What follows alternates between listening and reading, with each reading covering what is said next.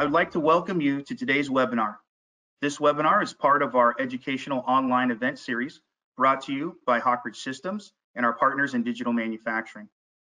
Our topic today, design for additive manufacturing, composite and metal for hybrid part design.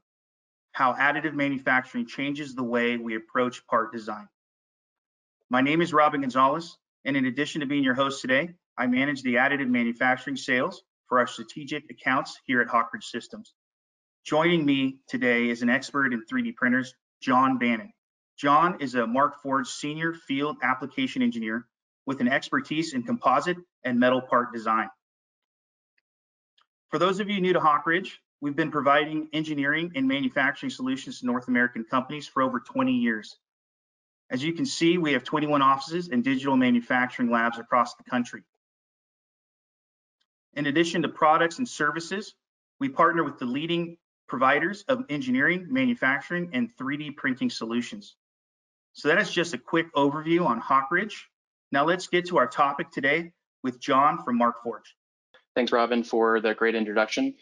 So today we're going to be talking about design for additive manufacturing, composite, and metal for hybrid part design.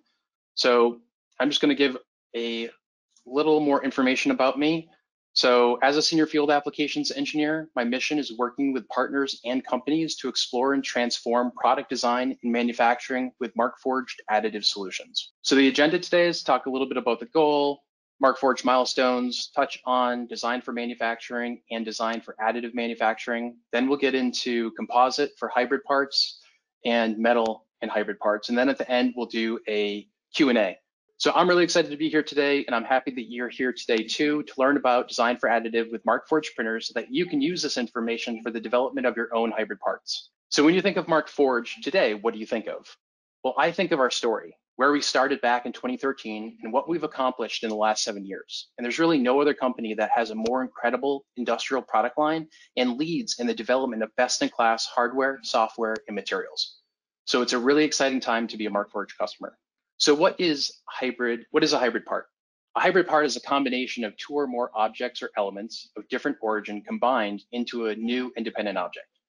The Markforged can print with metal, composite, and plastics, and our 3D printed parts can be combined to leverage the strengths of multiple additive manufacturing processes to improve part performance. While many of our customers are using Markforged technology to create standalone parts and fixtures, many are also combining them with varying elements such as hardware and other fabricated parts to create hybrid parts.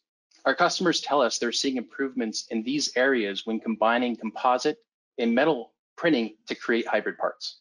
So you can use the full range of materials to optimize your parts performance. Leverage metal for its wear resistance, hardness, and high stiffness and strength. Then focus on composite printing technology when you need your parts to be lightweight and have higher energy absorption, for example.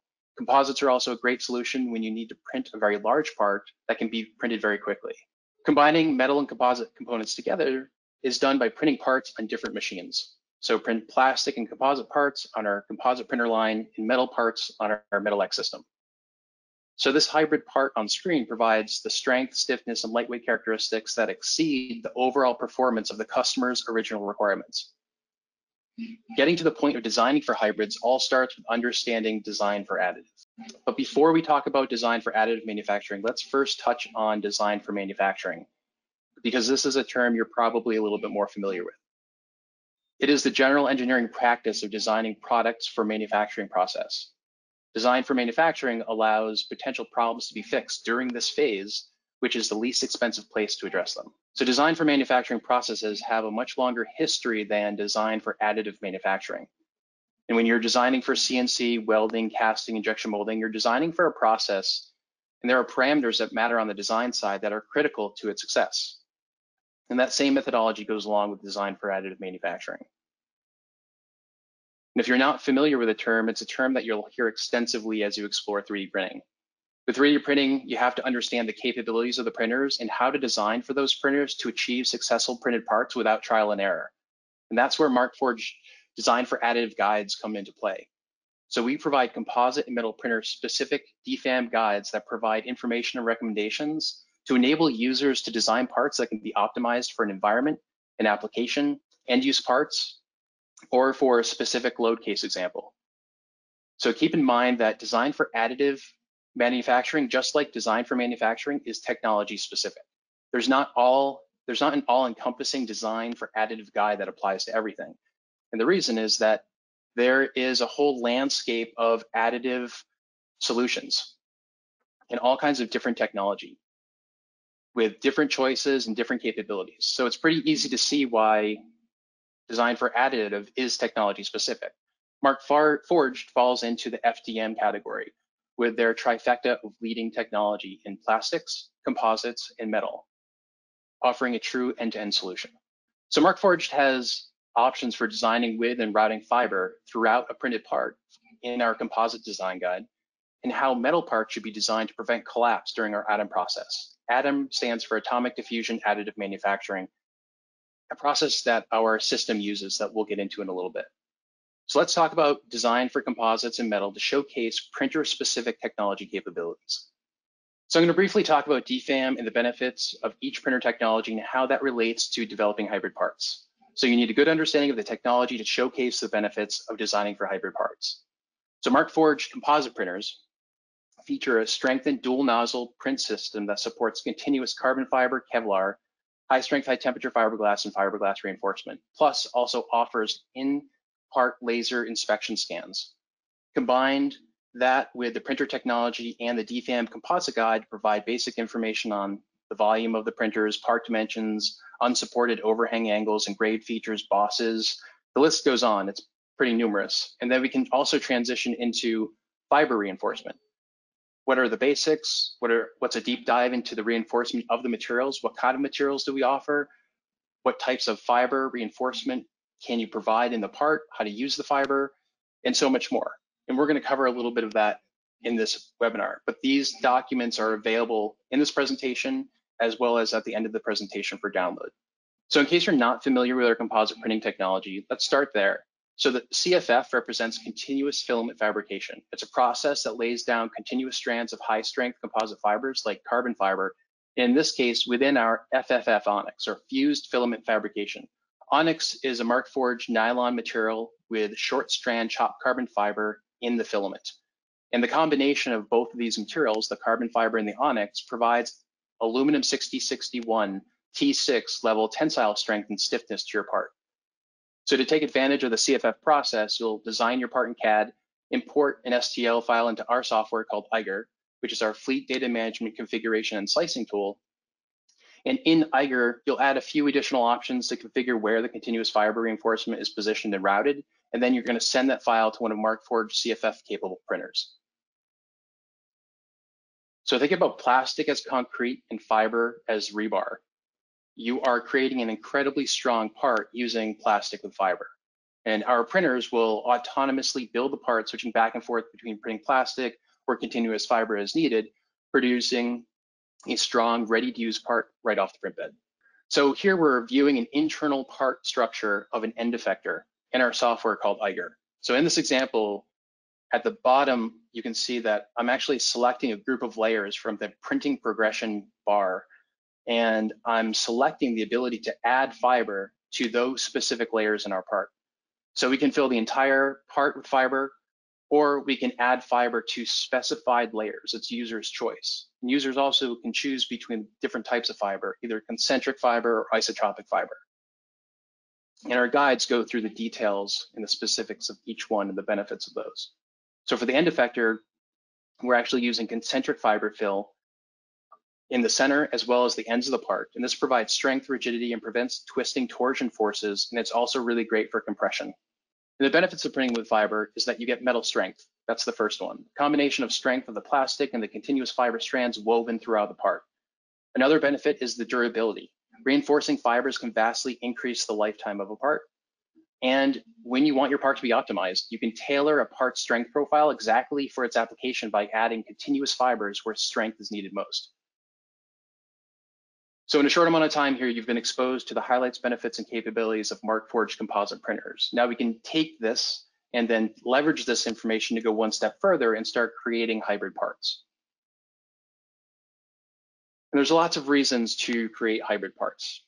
You can create larger parts and assemblies, offer supplementary properties. You can speed up the introduction of new products or enhance existing tools and equipment. and even simplification of processes to reduce cost versus traditional manufacturing. So Markforged customer, Wärtsilä, and their team built this lifting tool on the left to lift engine pistons in the field and at their factories.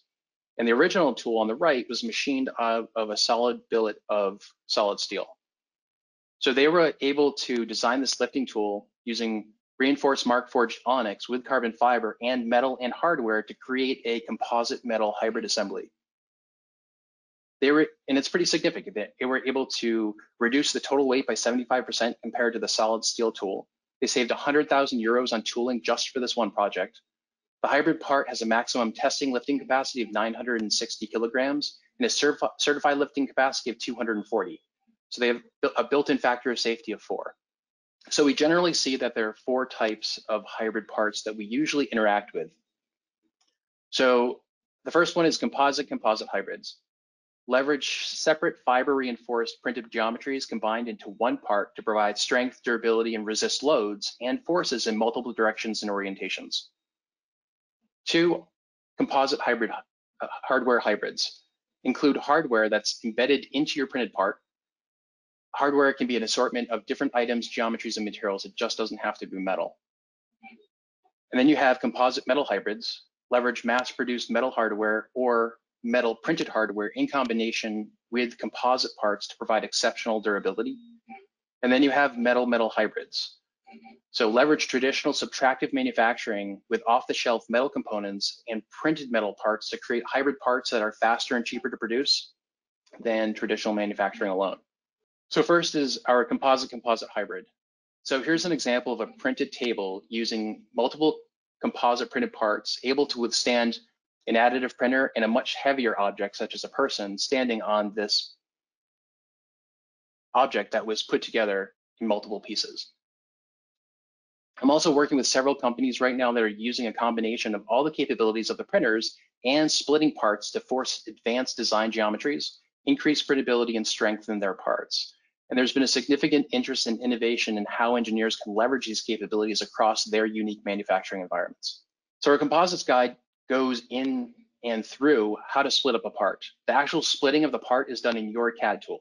Markforged Eiger software does not provide this type of functionality, but we walk you through it every step of the way.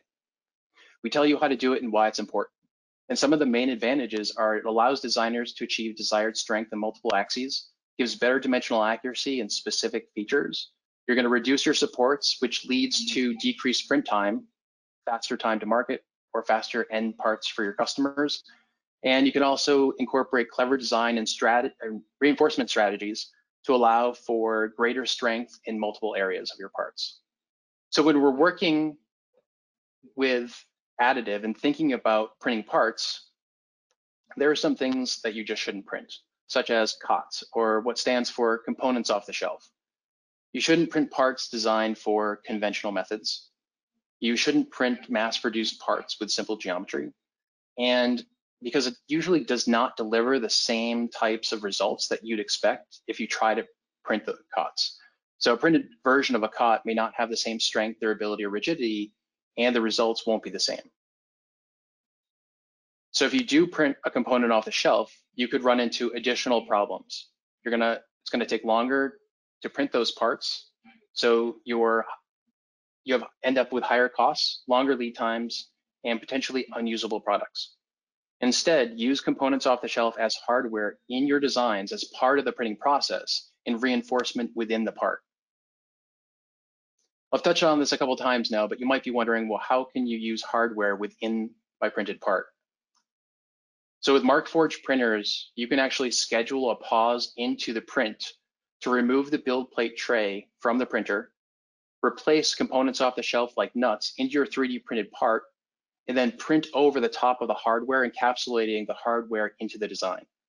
So the build plate is designed with a kinematic coupling that's accurate to within 10 micron of the original position. So this reduces your costs, shortens your lead time, and ensures usable end parts for your customers. So composites with hardware are the most common type of hybrid parts. If you've ever added hardware to a printed part, then you've created a hybrid part. And Markforged has many types of examples. The most common is heat set threaded inserts in parts. But you can also incorporate pins, blocks, bolts, bearings, nuts, sheet metal, weights. Magnets is a popular one, and the list goes on. And this allows for a greater diversification of part function, increased life use of your existing parts, strengthening of parts, as well as increased iterations for design and modularity of those parts. So threads and inserts are the most common hardware component that we see with 3D printed parts. Instead of printing or tapping threads into plastic, add a sheet metal, add a metal heat set insert where you need your threads. These inserts get pressed in using a soldering iron to reflow the plastic around the part for local isotropic strength. And with a simple tool tip for your soldering iron, you can insert heat set inserts into the part. Inserts are stronger and last longer than the printed or tapped plastic threads and eliminates the possibility for cross-threading. So if we kind of take a look at this example down here. So the smallest thread that we can print in plastic is an M3. And you can see the threads here on the right, but you can see how they're worn away on the left. Engagement and disengagement with printed threads at an M3 size, it might be just a couple engagement, disengagement. So they're gonna wear pretty fast. And the same goes for a helicoil. While this is the next best in strength, it's also gonna see the wear of the threads pretty quickly. This is an encapsulated nut as if the print was paused and then we added the nut and then we printed on over it. And then this is a representation of adding a feature in CAD to have more of a lock nut on the backside of the printed part in order to engage the thread of the screw. And then the last one is the heat set insert, which is going to by far give you the best capability with engagement and disengagement and using threaded parts in your printed parts. So drive to hybridize your parts. Custom tooling drives faster innovation, and hybridizing parts provides great solutions that just weren't possible before. Hybridize parts that provide inherently stronger parts, especially when designed correctly. You can also parallelize manufacturing of printed parts to produce assemblies quicker if you have additional printers to use, particularly for large assembly requirements. And you can use hybrid design to enhance existing parts and manufacturing processes. So composite hardware hybrids. So with high wear parts, typically only experience a small isolated area of wear. You can use dowel pins and keyway stock to act as superior wear surfaces that can offer significant cost reductions. And with multiple printed parts, alignment can become an issue. And this can be resolved with press and pins, dowel pins to line up the components and then screw everything together with heat set inserts and bolts and nuts and screws. But let's take a look at the first example of a wear surface as a design example from one of our customers. So this example is from Dixon Valve. The valve's internal threads are interacting with this 3D printed part and causing heavy wear in a very isolated area on the print. And these parts need to be replaced more often, leading to maintenance and downtime. So essentially, they could only get about a month out of the tool before they needed to change it. So the challenge was to extend the life of the jaw and retain fast duration. So what could be done? So the solution is to use COTS. They modified their design and added a couple features that could accommodate steel dowel pins that can be press fitted into the part and act as a contact surface between the internal thread ID and the printed part. And this is a very simple, inexpensive, and reliable way to easily create a hybrid part. But what if the jaw pressure causes the pins to damage the ID threads? Well, we can control that with CAD and the contact with the design and placement of the part that's ideal, that dials in exactly where the pins should sit to interact with the internal ID thread. So with 15 minutes of CAD, you can have several possible iterations to test out, reducing the point contact force. And the result here was an onyx and Kevlar reinforced part with steel dowel pins that does not wear down the pin or the thread. And the solution allows Dixon Valve to eliminate the need to replace the printed part, the printed hybrid part. So 2 weeks ago now, Markforged created a 100+ industrial applications site to showcase how our customers are using Markforged printers and the amazing products they're actually creating. And most of them are actually hybrid parts. So I've been showcasing, and we're going to talk about several of the hybrid examples, the 4 hybrid examples that we're going to go through today. Some customers like ERM, automation, are using a combination of printed composite robot end effectors with hardware, metal, and pneumatic systems and electrical systems. So Rainbow Technology Systems are using specialty hardware for a print alignment jig for screen printing. And Paddington Dynamics builds a 7-axis robot that can achieve 50 micron accuracy at each of the 7 joints. And they use hardware, electrical, motion systems that make up the entirety of their robotic assembly. So there's lots of different ways that you can create hybrid parts with composites. So let's go ahead and take a little look at metal now. So our Metal X design guide provides information about all aspects of the Metal X system and the stages of printing. So we go from printing to washing to sintering. So if you're not familiar with this process, let's go ahead and run through it quickly. So you start off with a CAD file and you upload it into our software called Eiger, which it ties all of our hardware together across our ecosystem. So Eiger, again, has a built-in fleet data management tool. It's a project slicing and configuration tool and allows you to manage your organization's printed parts library. And security is a top priority at Markforged, and we're the only 3D printing company who's achieved an ISO 27001 certification, which is an internationally recognized third-party validation of our security and control systems so that your data is secure and only available to you. So in Eiger, you upload your file, you configure it, you slice it, you send it to a Metal X system to be printed. Our Metal X printer is an FFF printer. It's a fused filament fabrication, similar to an FDM printer. We took the same technology from our composite printer, 5th generation printing system for metal. So we start off with a powdered metal that we bind with a wax and a polymer to create spools of metal filament. The spools in use are stored in a temperature-controlled chamber and fed into the print head from the top. The metal spools on the left, and this prints your parts, your raft, and your support material. The ceramic spools on the right, and this prints ceramic. And the ceramic acts as a release layer that separates the parts from the supports and the raft. So the ceramic has a temperature higher than the highest temperature the sinter can get to, which ensures that the ceramic remains brittle and easy to separate from the part, the raft, and the supports after the part has been sintered. So you have a ready-to-use part right out of the sinter. So once your part is done printing, it goes into the wash. So our wash, this is wash 1. So the wash station is essentially the size of a dishwasher in your kitchen, and it uses a fluid called Opteon SF79. Essentially, it's like a degreaser. The fluid dissolves the wax in the print from the outside in. So the time it takes to wash the part will depend on the geometry of the part and how it's printed, whether it's printed with solid, whether it's printed with a triangular infill, how big is the part. Our software will tell you how long your part has to wash for based on the cross-sectional area of that part. So once the part is washed and dried, it's then ready to go into one of our sinter furnaces. So Markforged has 2 sinter furnaces. The furnaces both use metal-specific ramp profiles. So you load your parts in, the sinter ramps up and burns out the polymer out of the part, then ramps up again to 85% of the metal's melt temperature using a process called ADDIM, Atomic Diffusion Additive Manufacturing. It's based on our traditional MIM technology, metal injection molding. So at which point the grains, the microscopic grains of the metal in your printed part diffuse across boundaries to provide you with a true dense isotropic metal part that achieves a near net shape and is ready to use right out of the sinter.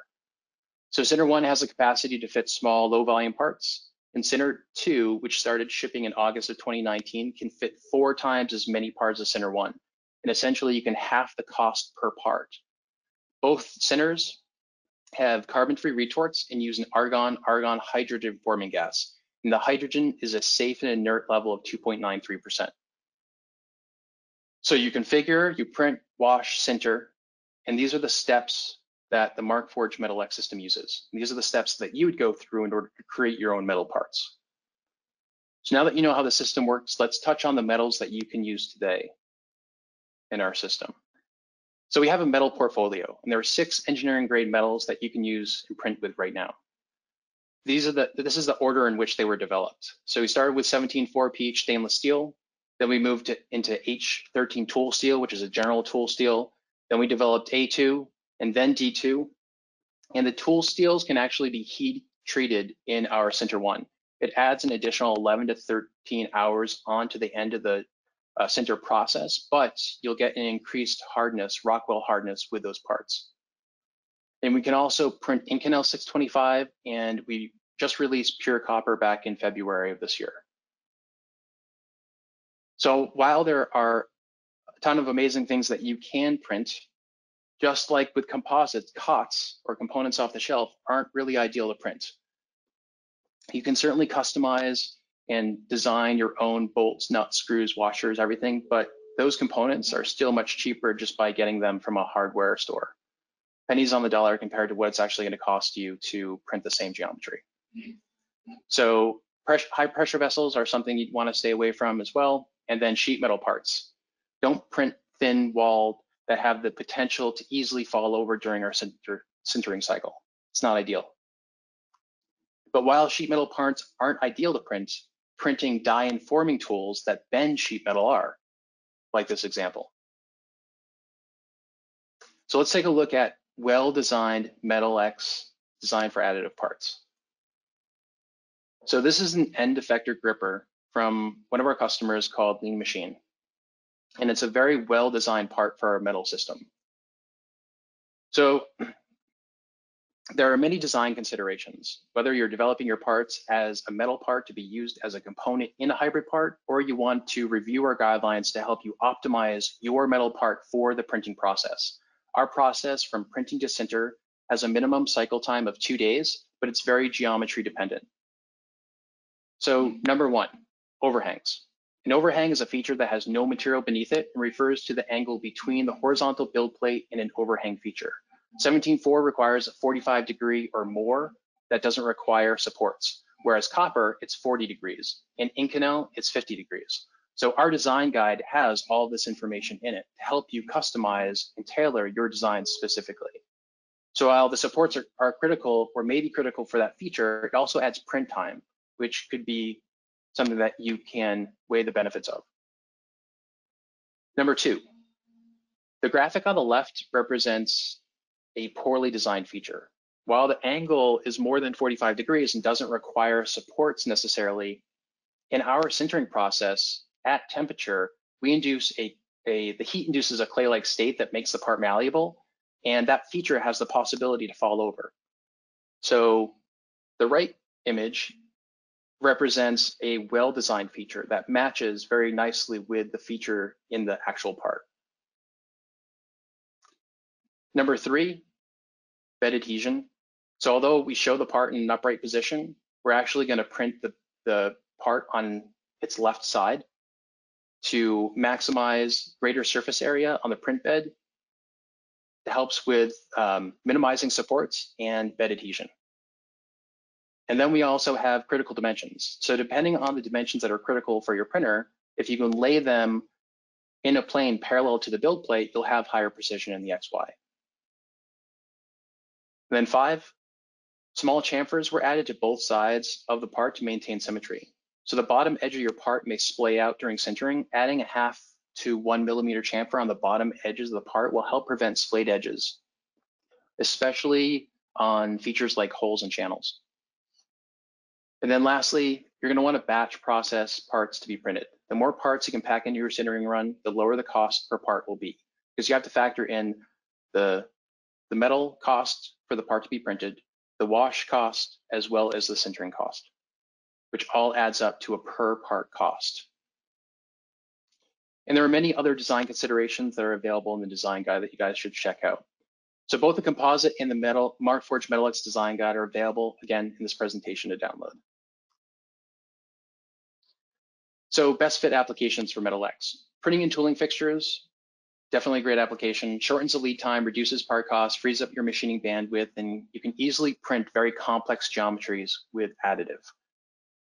Printing metal prototypes often opens up the possibility for additional design ideas and iterations, allows companies to get to market much faster and eliminates waste and scrap. And then printing replacement parts, machine parts, die-cast parts significantly reduces long lead times, reduces part costs, and mitigates unplanned downtime. So let's take a look at some of these examples that I'm just talking about. So here, reduce long lead times and high part costs by printing sand and investment cast parts, small, large, and medium sizes. Dixon Valve started printing metal end effectors for moving valve fittings from one station to another. Initially started with metal before they designed and iterated to get to a hybrid part. But this allowed Dixon to iterate quickly and then select the right materials for the right environment and application. Customers make custom tooling which fits existing hand tools and allows for quicker iteration, design cycles, and changes. And it's easy to 3D print functional metal prototypes, which are low volume or one-off parts. You can also print parts quickly and replenish inventory for small parts and use potential parts for hybrid part designs as well. You also have the ability to print larger parts, which normally have a really high cost and lead time and can be replaced with printed parts at a fraction of the cost. So in this case, these are large copper shanks for a global automotive supplier. And the Metal X is also really great for lower volume, higher margin parts like investment and die cast parts. So again, a customer of ours, Lean Machine, has invested in both composite and metal and has been able to use design for additive guides to further combine the best of metal and fiber reinforced parts to create some really interesting designs. So on the right, they built a carbon fiber reinforced composites with hardware and metal to create a composite metal, composite hardware assembly for bending tooling. And on the left, they initially designed and printed metal and end effectors instead of having them traditionally manufactured. So let's just take a look at this example and the design iterations and the cost savings that they actually went through. So this is a pretty interesting example because they saw a significant reduction in time by printing the all metal part first, because it initially cost them their machine part $434. It was a 28-day lead time and 300 grams is what the part weighed. So by printing in metal, in 4 days, they had a part in hand for $64 and it weighed half that cost. But then we were able to help them get to a hybrid version, which in this case, that $31, it wraps up into $8 for the metal tip, $23, essentially $22 for the composite that's reinforced with carbon fiber. And there's enough carbon fiber in there, and that's why the cost goes up for this composite part.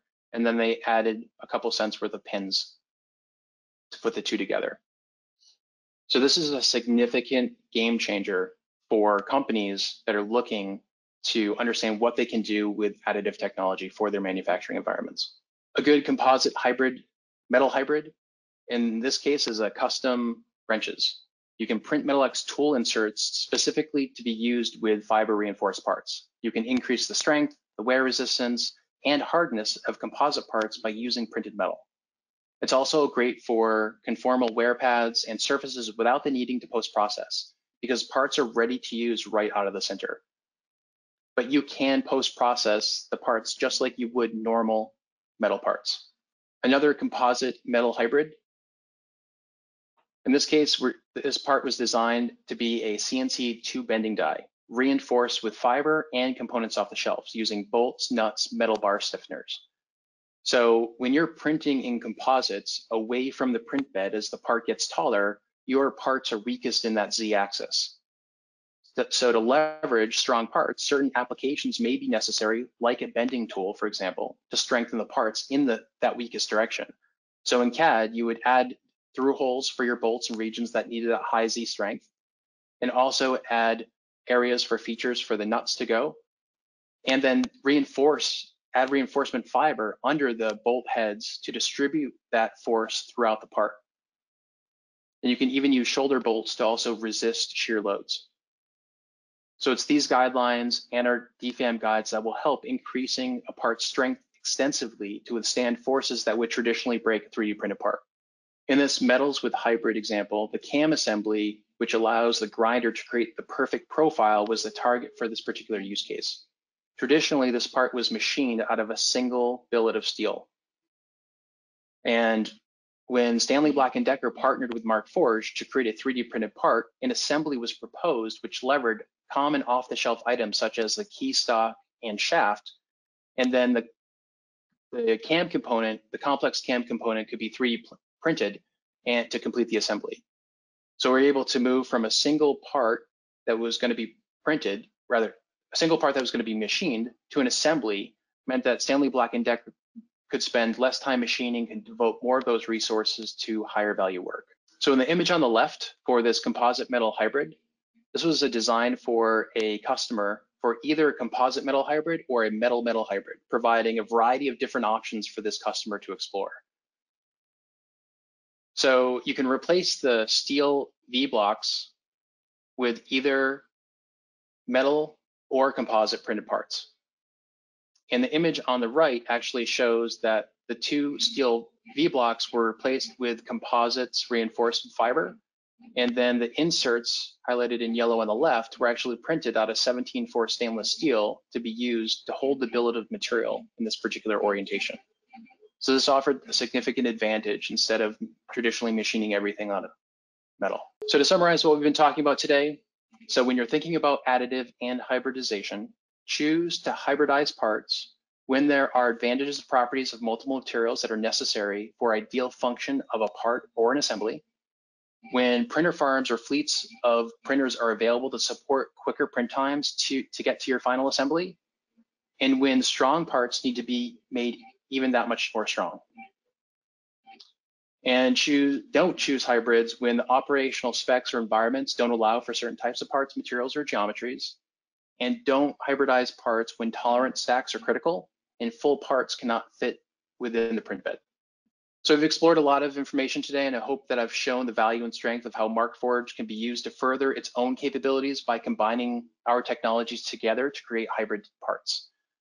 So Markforged recently came out with this 100+ additive trends report and an application library to showcase all of our use cases that customers are using our printers with today.